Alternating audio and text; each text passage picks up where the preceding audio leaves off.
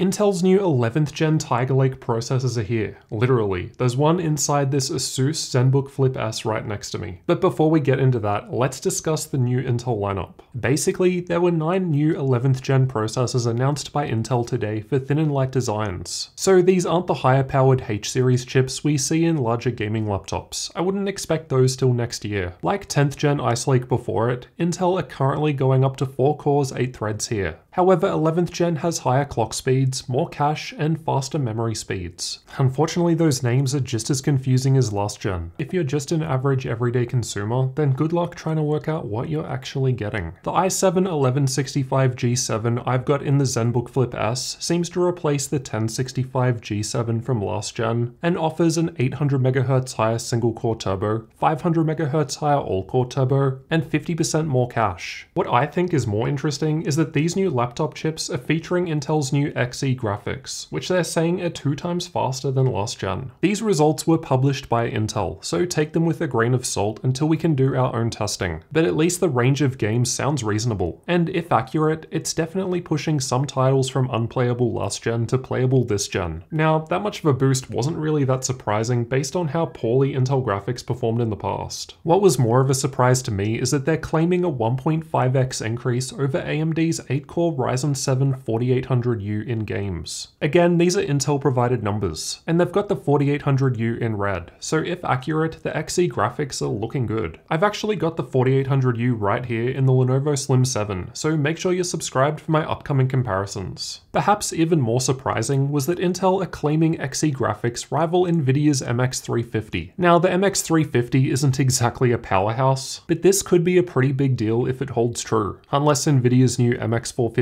actually offers a decent improvement. This could be a whole new era for thin and light gaming. Intel are also claiming a number of other improvements outside of gaming over both their old Ice Lake and Ryzen 4000. They're super keen to note that Cinebench doesn't equal real-world performance. And I get where they're coming from. Fact is, I doubt many people buy a thin and light laptop for heavy multi-core tasks like rendering. I'm not saying that doesn't happen, but I think most people buying thin and light laptops like this are probably just using them in the office for, say, Microsoft Word or Excel. Maybe even some content creation with Photoshop or Adobe Premiere. So I would expect higher clock speed over core count to make more of an improvement there. At the same time though, it did feel a little disingenuous that they didn't include any heavy multi-core workloads. I guess they just didn't want to see themselves steamrolled. Other improvements include new DirectX 11 drivers that were built from scratch for the new architecture, 20% power improvement to help with battery life, Thunderbolt 4, and PCIe Gen 4. Intel also noted a bunch of improvements to AI with new instruction sets that would be useful for software that does things like noise suppression or image upscaling. I'm not sure how many people are actually doing those workloads today, but I suppose it may be more beneficial in the future. Let me know if AI benchmarks are something you want to see in future reviews. Project Athena has evolved into Evo, which you might have seen the new branding for. Basically, this is more around user experience for more premium machines. So an Evo branded laptop should offer nice features like good performance